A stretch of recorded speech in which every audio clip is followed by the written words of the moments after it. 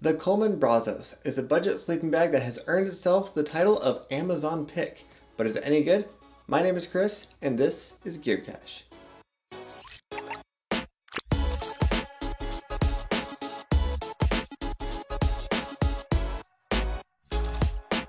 Let's start off with some specs. The sleeping bag measures 33 inches across and 75 inches long.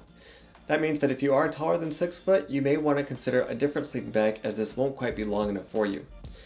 The sleeping bag weighs 5 pounds 5 ounces, so it's not the lightest bag out there, and it is rated for temperatures between 20 and 40 degrees Fahrenheit, which realistically means that 30 degrees is a comfortable range. Anything lower than that, you're going to start to get a little chilly.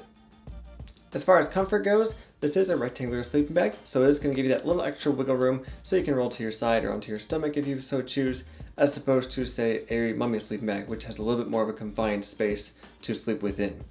The inner material is a bit on the scratchy side, but this is a budget sleeping bag, so we'll give it that pass for the moment.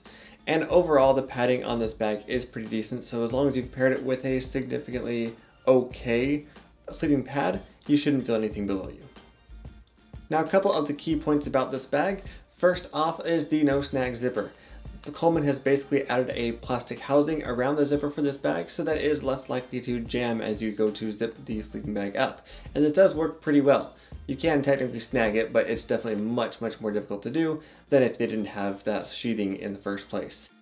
You do also have the ability to zip this sleeping bag together with a second one and thus make a one giant sleeping bag so that couples could sleep together if they would like. Another neat feature is that Coleman has added a couple of hooks and loops to the outside edges of this bag.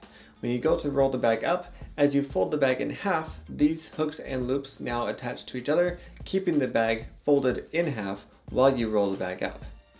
However, this does lead me into a major drawback about this bag, and that is packing the sleeping bag back into the carrying case.